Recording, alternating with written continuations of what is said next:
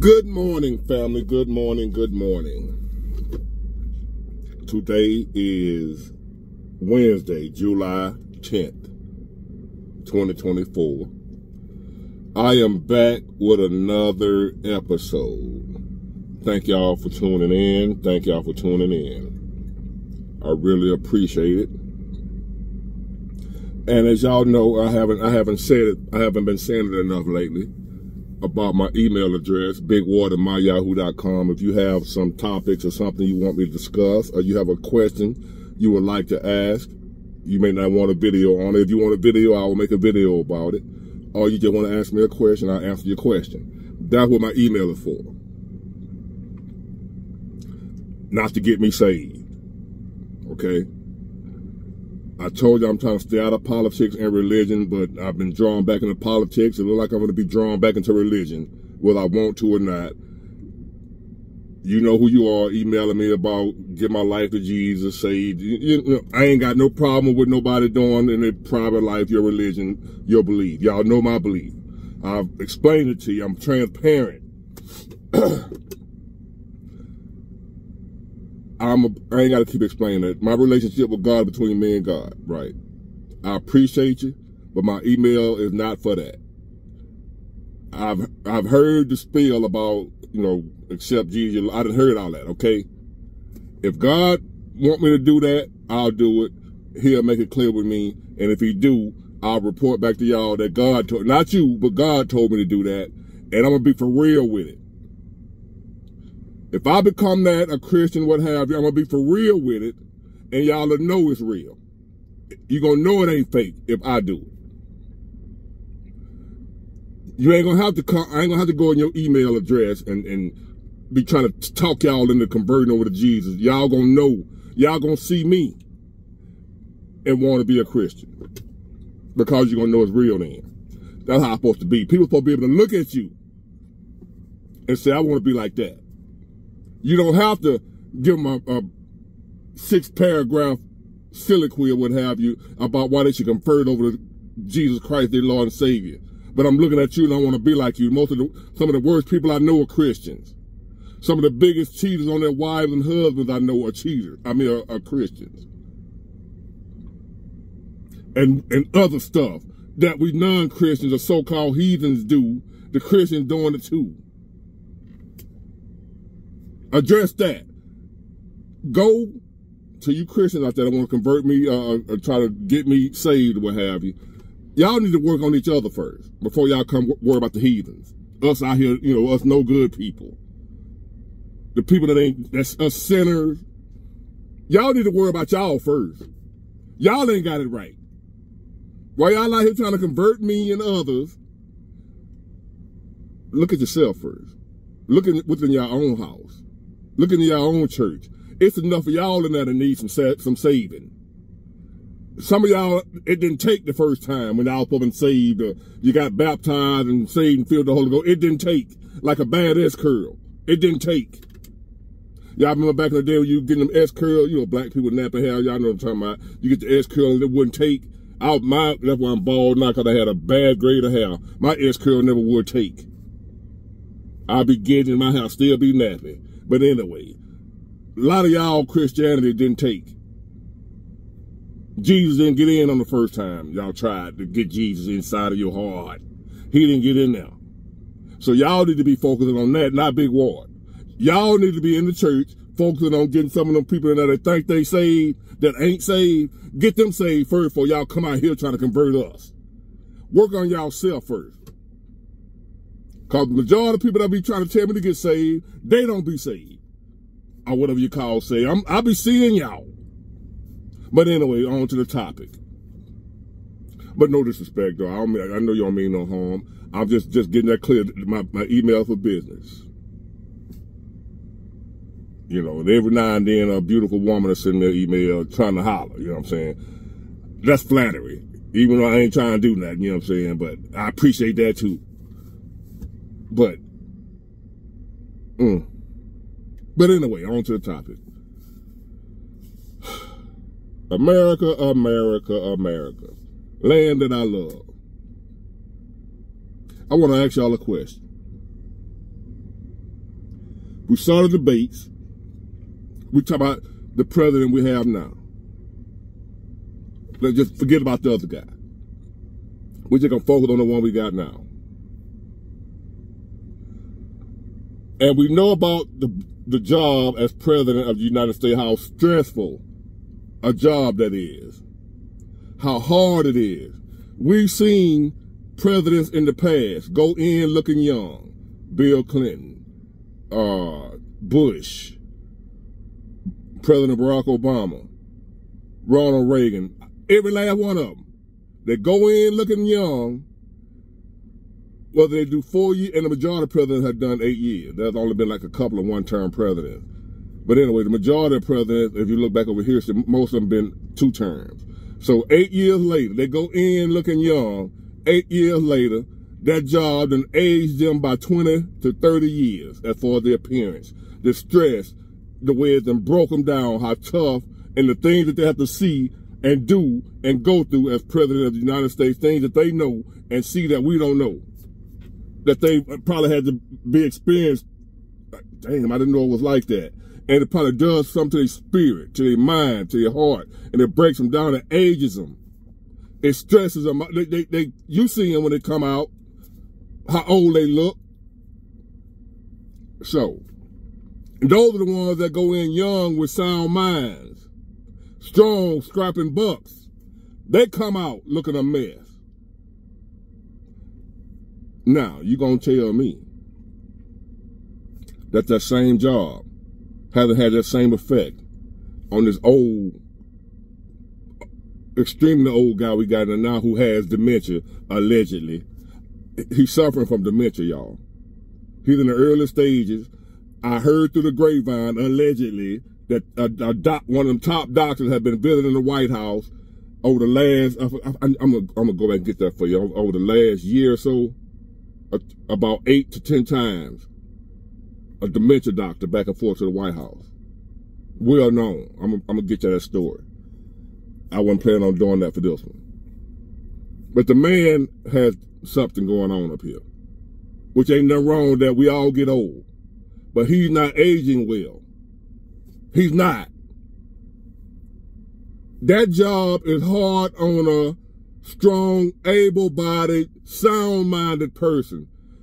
What you think he's doing for him? And he want to go 4 more.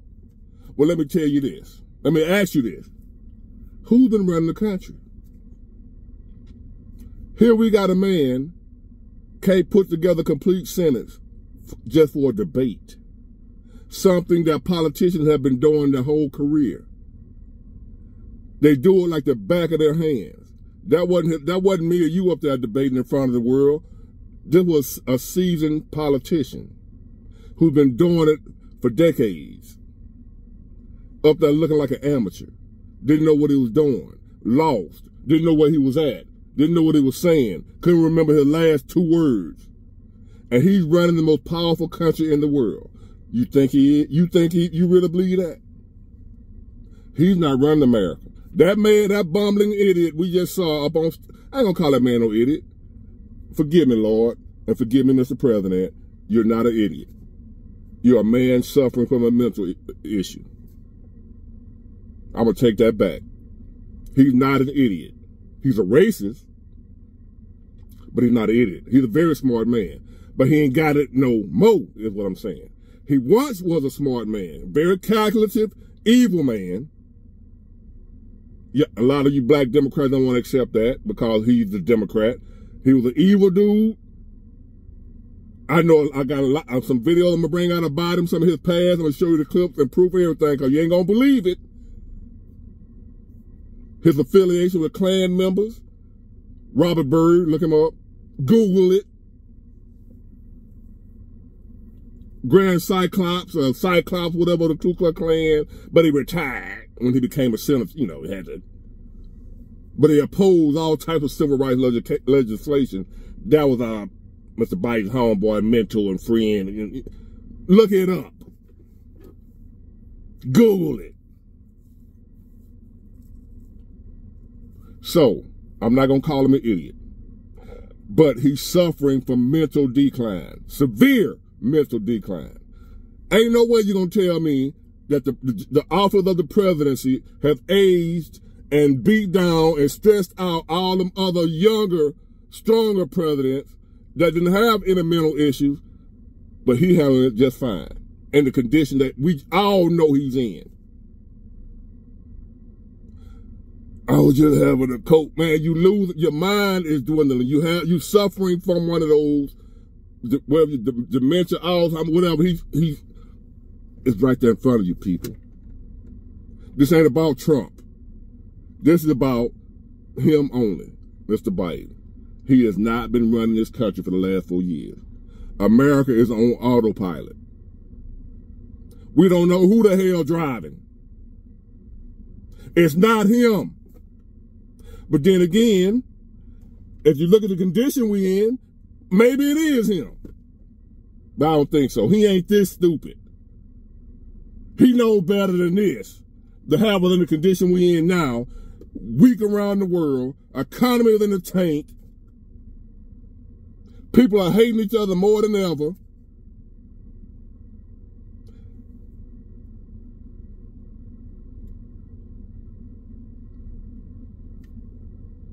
Something ain't right with that man. That is the hardest job in the world. And you mean to tell me that man right there that needs somebody to guide him around, that man that said he ain't doing no more meetings after 8 o'clock because he got to get some sleep, you mean to tell me that's the man that's running our military? That's the man that's making split-second decisions on our future. That's the man that's having to make split-second decisions about what to do about Vladimir Putin, Kim Jong-un, Xi over there in China. Whatever his name, not T, but Xi. Well, T in China too, but his name Xi. It's a lot of Chi's and Chins in China. That was racist, wasn't it? But anyway, I ain't mean to be. Strike that from the record. There's no way you're going to tell me a man in his condition, his mental condition. It ain't got nothing to do with his age. His mental condition ain't there. It's gone. He needs to be somewhere. I wouldn't trust him to drive a car.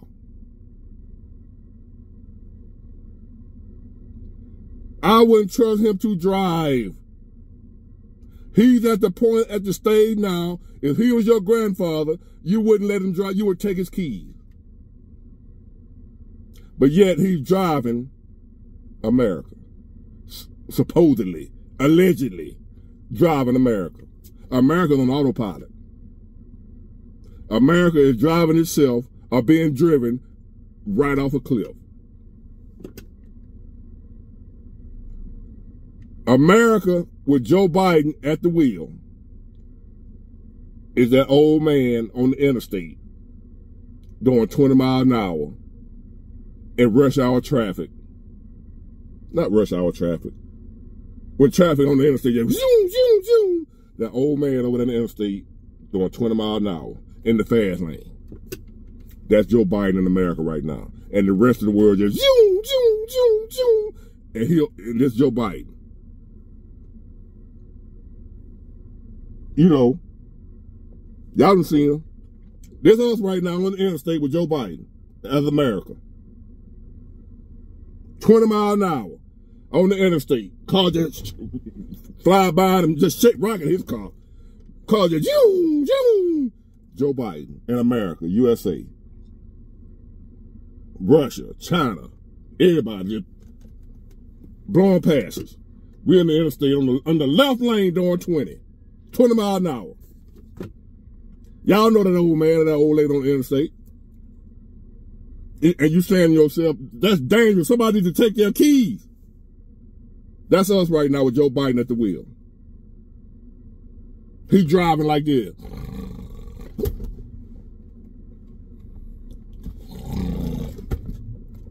That's us right now.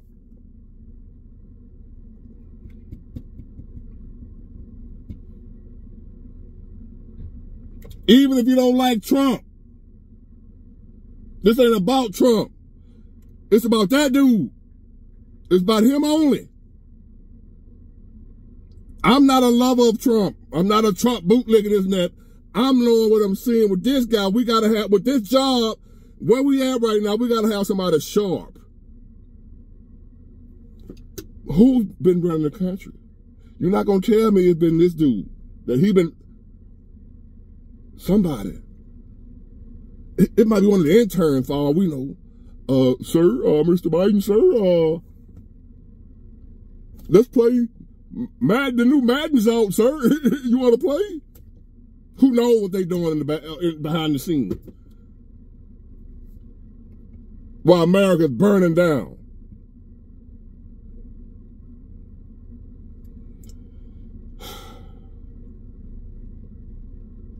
All this time, I finally got to a point, and a lot of us probably can relate to what I'm saying, right? There's a lot of people out here hurting right now, struggling, doing bad. But it's a lot of people. Listen to me if you're one of them people who just finally got yourself together over the last few years, whatever, things looking good for you, starting to look up for you, and now here it is, the whole world going to come crumbling down. You done finally got yourself together, now America plummeting. When America was doing good, you was fucked up. I was fucked up. Wasn't doing too good. Now America's doing terrible. Now I'm doing all right. But how long that gonna last if the whole country doing bad? Now I'm doing good and the world wanna end. I don't want to see that happen.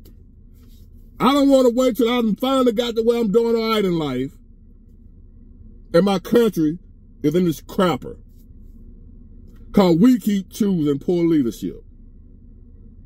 We keep allowing them to divide us. We keep falling for the old banana in the tailpipe. Being hoodwinked, bamboozled, ran them up, led astray. Malcolm X.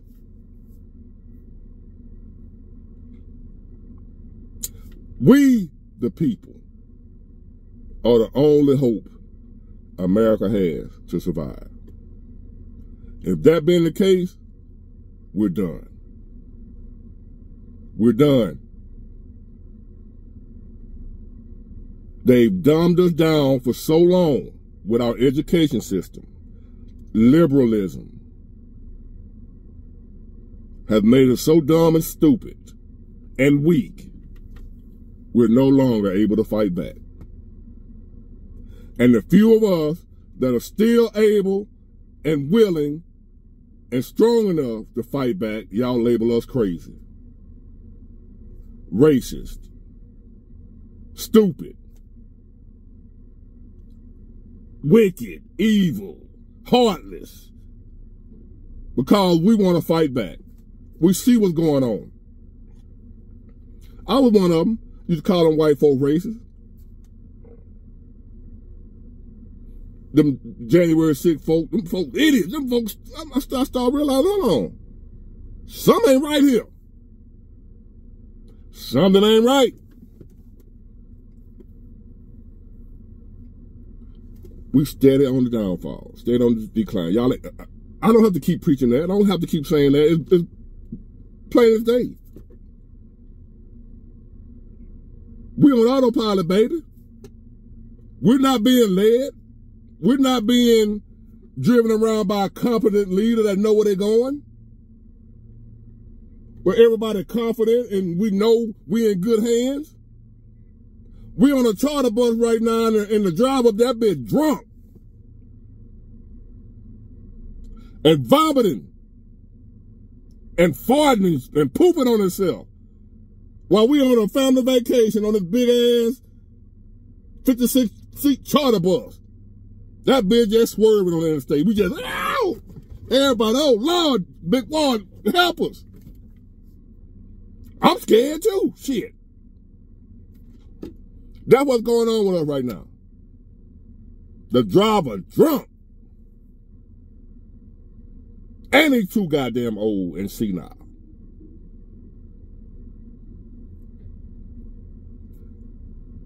We gotta fix this one, y'all. We gotta fix this cause you can't get out. Down goes America, down goes the world. I heard somebody saying, well, they just gonna leave. Where you going? If America fall, the world fall. Everybody tied into America. China can't afford for us to fall. Russia can't afford for us to fall. The world cannot afford for the United States to fall. The whole world is tied into us. That's why they hate us. That's why they're coming up with, trying to come up with these different types of currencies and different things so they can break away from not needing us because they know we falling. And if we fall, they fall. Everybody tied into us. The World Trade Center is here. Why is the World Trade Center in America? Because we are the world. No Michael Jackson. So goes America, so goes the world. The world is in shambles because America is in shambles. America get itself together, the world will have itself together. I promise you. So ain't no need of y'all talking about getting out, going somewhere else, you America haters, F America. They ain't never cared about black people, no way. Leave then. Go somewhere else. Go to Africa. Like them redneck boys you say back in there, go back to Africa. And see what happened. You'll find out them Africans hate our ass too. Not all of them. So my African brothers that support the channel, don't come here to we don't hate you, big boy. Some of y'all do. I done heard them right here. Especially the ones over here. So we gotta fix America, y'all. We ain't got nowhere to go. I don't want to go nowhere. I done came too far here now. We done been through too much now to let it go. To let it in because some blind loyalty to some damn party. Instead of being loyal to your damn country. Don't be loyal to no damn party or no person. Be loyal to your family, to your country. This is all we got. Get it? Got it? Good. Bye.